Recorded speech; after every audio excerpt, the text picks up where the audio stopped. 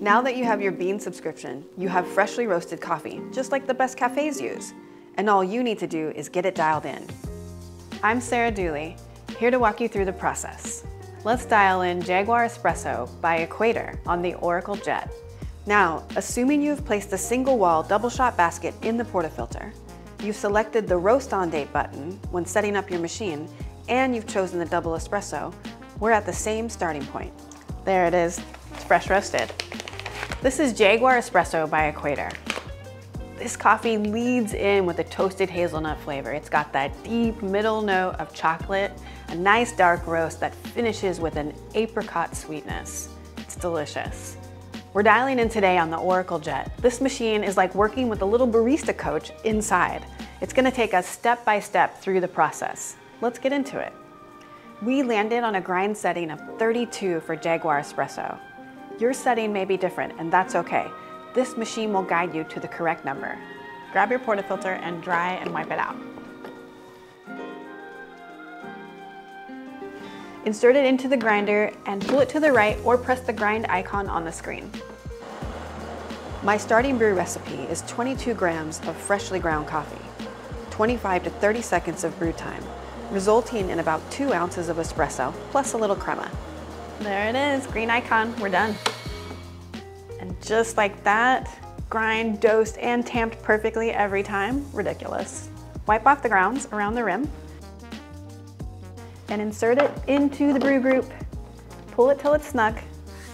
Press the double cup button and grab your favorite cup. Now you shouldn't see the first drop till around the 9 to 12 second mark. This machine is volumetric. That means once the correct amount of water flows through the puck, it shuts off automatically. If your shot is extracted correctly, it will stop running after 25 to 30 seconds of contact time. That's about 2 ounces of coffee plus the crema in the cup. If your extraction is too fast or too slow, you'll get a recommendation to adjust your grind setting.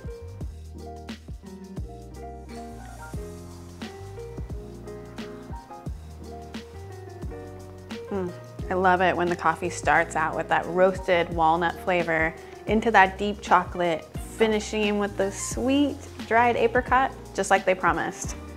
We just dialed in Jaguar Espresso by Equator.